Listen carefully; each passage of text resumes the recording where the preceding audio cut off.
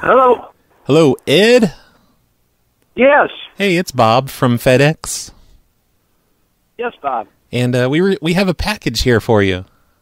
Okay. But there's a problem. The package, it leaked. It leaked? Yes, it's leaking. It's like currently leaking. There's a big gash in the side of it, and I guess you had live ticks inside the package. Live ticks? Yeah, ticks. You know, like little bugs. Come on.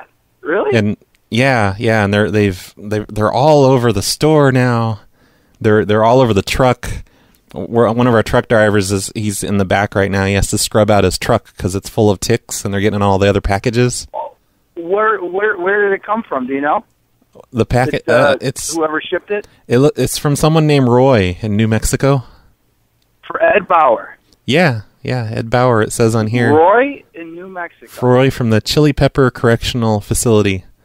I have no idea what that is. Yeah, me either. I'm not from there. But anyway, yeah, there's ticks everywhere. It's FedEx, but it's addressed to Ed. Yeah. By phone number. Yep. Obviously, if you got. Yep, and it's the whole. If you tell me who sent it again. Roy Gerbel from New Mexico, and the whole side split up. The seam split on the box, and there's just ticks everywhere. I mean, it was a really large box, and apparently it was completely filled with ticks. Like it's. Can you guys tell what was in it? Yeah, I know what's in it. Ticks. Nothing but ticks. It's a waist-high box. And it was... Somebody sent me a box full of ticks. Yeah. I mean, is this a joke? It could be. For all I know, I have no idea. I don't know who sent it. I don't know who this person is. All I know is we have a box of ticks here, and it's leaking, and there are ticks all over our store now. They're in the copy machines. They're in the back room. I think you're going to have to pay for this. I didn't order a box full of ticks. Well, so there has to be over 1 million ticks here, and this has never happened before. All right, who is this? My name is Bob. Now I know this is a joke. This is not a joke, sir. It's not a joke. Okay. I don't know why you would think this is a joke.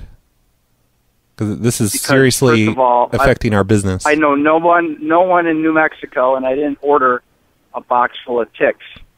So I don't know who would have sent it. I think you're just saying it's a joke. You're trying to get out of this. You're trying to get away from the responsibility of infesting our office with ticks. I have stuff shipped to FedEx. I use FedEx every single day. Why would I try to get out of something? I don't know. You're saying it's a joke. You're trying to convince... Well, it sounds like a joke. I mean, maybe, who would send somebody a box full of ticks? Maybe it's a joke on you, but I don't know. You know, your ticks, they got all over the other packages in the truck. And this guy probably delivered packages to other people that have ticks all over him now.